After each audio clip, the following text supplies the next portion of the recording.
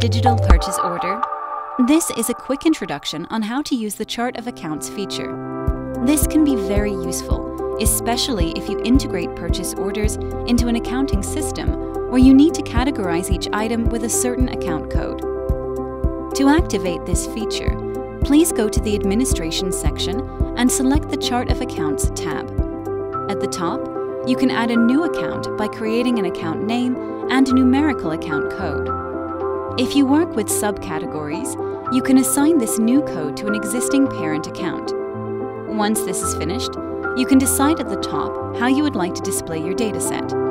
You can either show just the item name, just the numerical code, or both. In addition, you can lock the whole account code list to prevent users from using account codes that are not part of this list.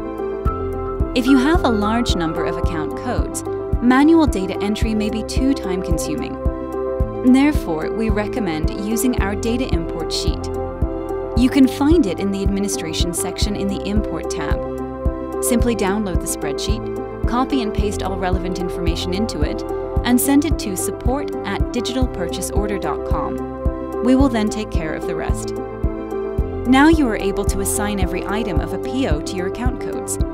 Simply create a new PO, go to the Items section, and start typing the account code or account name for an item. DPO will suggest matching results in a drop-down list. If you see the account code field in gray, you have no permission to enter or edit account codes.